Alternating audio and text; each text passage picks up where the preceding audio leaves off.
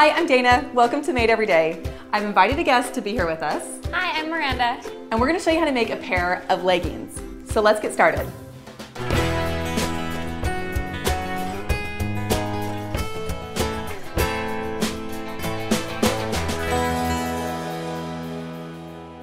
I've invited my friend Miranda here because, well, she loves to sew as much as I do, but she is also the queen at making leggings. I love sewing with knit fabrics. I'm almost always sewing with something stretchy, and when I finish a project, if I have even a little piece of fabric left, I'll turn it into a pair of leggings for one of my kids. And the great thing about sewing with knits is that it's really stretchy, so it's a very forgiving fabric. The steps we're going to show you for these leggings today can be used to make any size, from babies all the way up to adult leggings. We're even wearing some right now. But today, we're each gonna sew a pair for our daughters. We're gonna show you two versions. I'm gonna take a t-shirt that I purchased at the store and turn it into a pair of leggings using a standard sewing machine. And I'm gonna use some fun knit fabric that I bought online and make a pair of leggings using only a serger. So let's start with the first version. Here's what you need: an adult size t-shirt or any knit fabric, 1 yard of 3/4 inch wide elastic, and a pattern. Now let's talk about your pattern. You could purchase one, but what we like to do is use a pair of leggings that our daughter already owns or that she's grown out of and use that to trace a new pattern. And you can trace on any kind of thing you have around the house. I like to use pieces of standard paper. I have 4 pieces of paper that I've taped together here. I generally just grab a paper bag from under the sink and cut it apart. I've got a nice big piece of pattern paper to work with. So just use whatever you have. Be creative. You don't need any fancy tracing paper or anything like that. Now for my pair, I want my pattern to be pretty precise and close to what I already have. So I'm gonna cut these leggings apart. So grab your scissors and you want to cut really close to the seams here so that it's very accurate. Now if you want to keep the leggings that you're using and not cut them up, you can just go ahead and lay them out flat on your paper. Then we're going to fold them in half so that this side fold lines up flat. Wiggle out all those little nooks and crannies so that it gets laid out nice. And then these leggings have a yoga waistband, which I'm going to fold down. So I'm tracing just around the basic legging pattern, and then we're gonna make changes to it later. I like to use a Sharpie. It's my favorite pen, so we're gonna go ahead and just trace right along the outside. Don't touch your leggings, because we're trying to keep these ones, but go as close to the edge as you can without touching it. And you can be pretty easy about the way that you do this. It's not an exact science, and we're gonna be able to make changes later. So go ahead and just trace it pretty basic. Now I'm gonna trace my pattern piece. So I grab my pencil, and I'm tracing right next to these leggings here. And I don't need to really add any seam allowance because I cut that out when I was cutting out the one leg. Keep going down, and when you get to the bottom, since I'm using an existing t-shirt, I'm gonna use the hem that's already on the t-shirt. So I don't need to add any length here unless I wanted it to be a little bit longer. And this is kind of like Miranda said, not an exact science. You could use a ruler if you want, but I find this is just a lot quicker. Just wing it. Yep. Okay, now when I get to the top here, what I wanna do is I do want to add some extra because as you can see, this is folded under, it has some elastic in it. So I'm going to add, since I'm using 3/4 inch wide elastic, probably about 1 inch.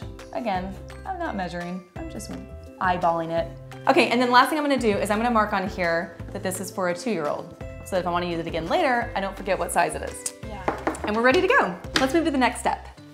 I've cut up my pattern piece and I have my t-shirt here. Now I'm going to lay it right down and match it up with the existing hem that's already on the t-shirt. And that is the great thing about using a t-shirt is that we don't have to hem it later, right? Yeah, super smart. Okay, so just cut right along these lines. Now I'm cutting 2 layers at the same time, so that when I'm done, I have 2 mirror images of each other. Okay, just go all the way around. I find that it's really easy to find t-shirts in really large sizes at most retail stores in their clearance section, which is even greater because then you're making a pair of leggings for only a few bucks. And you get these super fun prints that you can't find in other fabrics. Yes, exactly. Okay, now show me how you cut yours. Okay, I have my knit fabric folded in half. I'm gonna go ahead and fold it again so I can cut both legs out at the same time, because I did my pattern on the fold. I've also marked that here so that I'll remember the next time that I use it. Perfect. So they're both cut on the fold. Great. So I'm using a rotary cutter and a mat this time, which is my preferred method of cutting with knits. I'm gonna just cut right along the edge. You are really good at that. I am horrible at cutting out garments with my rotary cutter. Just a little bit of practice. Okay, and when I get down here to the hem, I'm actually gonna leave 1.5 inches because I want to add this cool serger hem I'm gonna show you. I didn't add that to the pattern, but I'm gonna add it here. So I'm gonna go about 1.5 inches down before I cut that hem. And it's really important to make sure you pre-wash and dry your fabrics before you cut them out. They will definitely shrink on you if you don't. Okay, so now I have my legs cut out, and this remaining rectangle I'm gonna use for the waistband.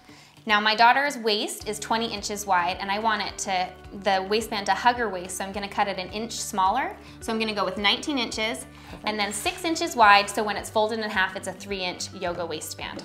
And this ruler is already 3 inches, so that's nice. I'm just gonna cut right along the ruler's edge. I'm gonna flip it over. There you go. Do That's 6 a good there. trick. This is why I brought Miranda here on set. Tricky, tricky. Okay. And then I need 19 inches. So I'm gonna keep it folded in half. We do everything in half sewing, right? Yeah, Cut it on the easier. fold, and I'm gonna do 8.5 inches here, just to make it easy. Perfect. Okay, so now I have my yoga waistband and my legs. And we're ready to sew. Let's sew. Now we're gonna sew our first pair of leggings with a standard sewing machine. Next, Miranda will show us how to use a serger. So take your first leg, and with the right sides of the fabric together, match them up right along the inseam. And then we're gonna sew right from the crotch all the way down to the hemline. Now it's really important when you're sewing with knits that you use a stitch that can stretch with your fabric. Otherwise, it's gonna break the first time you put the leggings on. So read through your owner's manual and find out what kind of stitches your machine can do.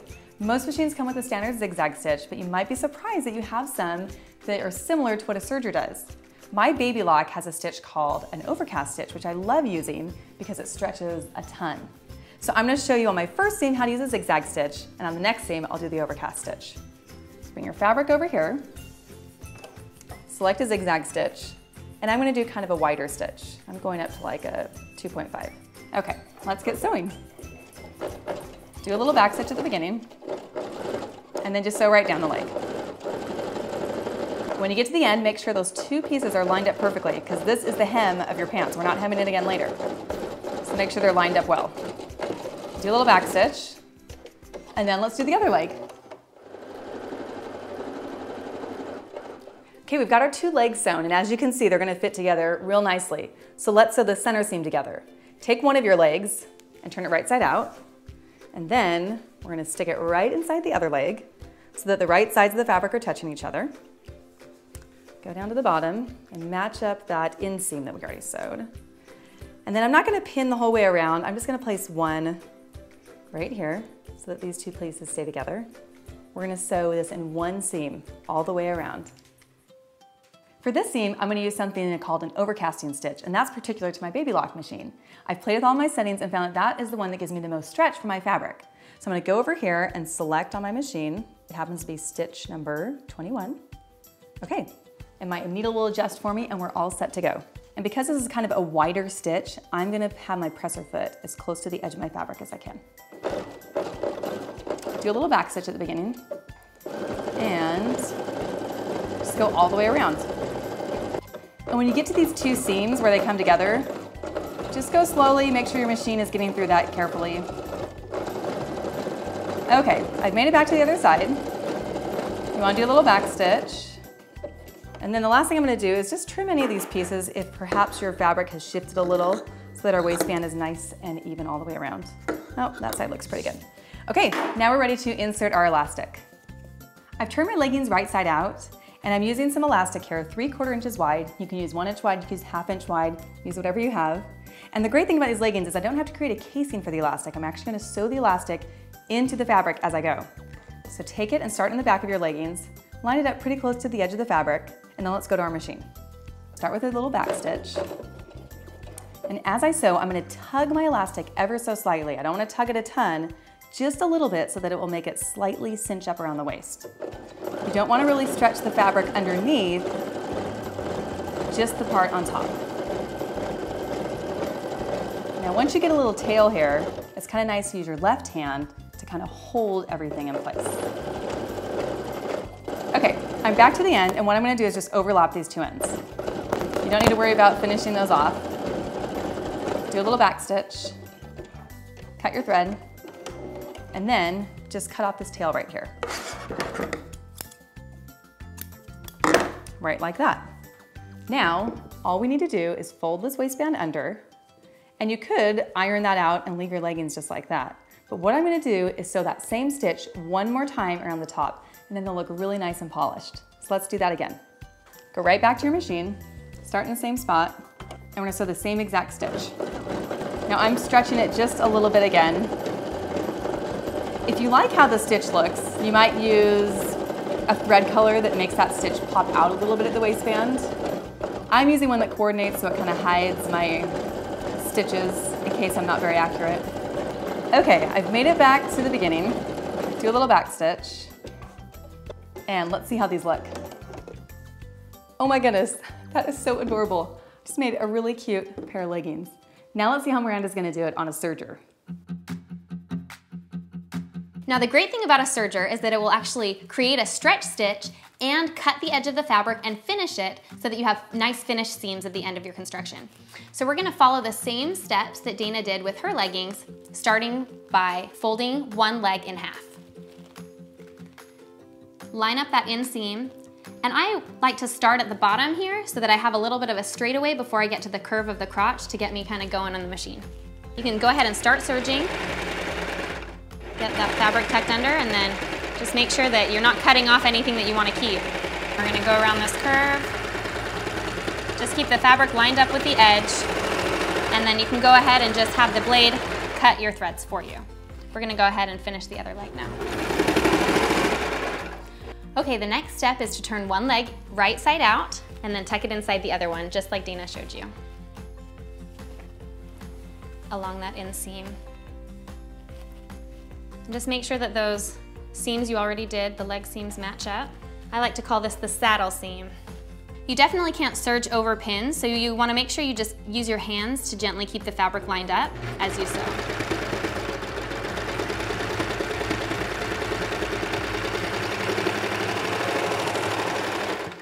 And now we're ready for the next step, which is adding the waistband.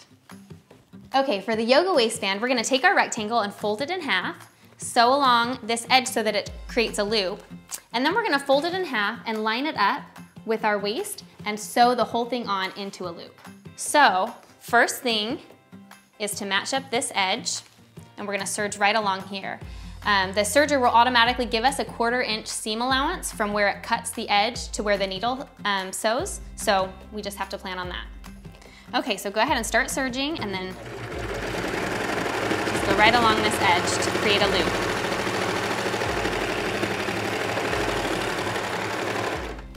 So now we have a full loop for the waistband. When we fold it in half, that will give us the actual height of the finished waistband that we want. So we said 3 inches high. And because I have a directional print, I want all of my berries to be going the same direction, so I'm gonna pay attention to that. So I'm gonna line it up with all of the print, all of the strawberries facing the same direction. This becomes the right side of my fabric, and then the inside of the waistband will be the wrong side. So I'm gonna think of it like that as I flip it over. So I have right sides together now. Inside, I have the waistband of the legs, and then on the outside, I have the double folded waistband that I just created. I'm gonna go ahead and stitch this together now. Okay, so I'm gonna be conscious of all 3 layers of fabric that I have here, my leggings and both layers of the folded yoga waistband. As I start going, you can kind of just ease it in from the edge like that. And because the waistband is slightly smaller than the leggings, we're going to just do like Dana did and gently pull it as we attach it. And we're done. There's the waistband. Next, we're gonna do a really cool, kind of tricky cuff here for the hem. So at the bottom, remember we left some extra fabric to create this hem. What we're gonna do is fold about a 1/2 inch under so that raw edge disappears, and then we're gonna fold the whole thing back out. So you have your inside folded edge and the beginning raw edge. When we serge along this loop and flip it back out, it's gonna create a faux cuff just using the fabric we already had, and it'll make a nice clean hem that looks really professional without having to do anything extra. So we're gonna go ahead and serge this one. Okay. So just ease it underneath the foot there. I like to line up the fold of my fabric with the edge of the plate. And you're working with kind of a small piece here, It's important to remember to keep the edge of the leg up like this so that it doesn't get lost underneath there. So you want to be always sewing on the bottom and have the extra fabric on top so you don't accidentally serge over it.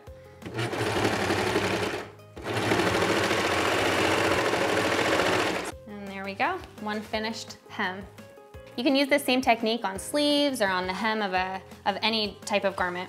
We're gonna go ahead and finish the other leg now.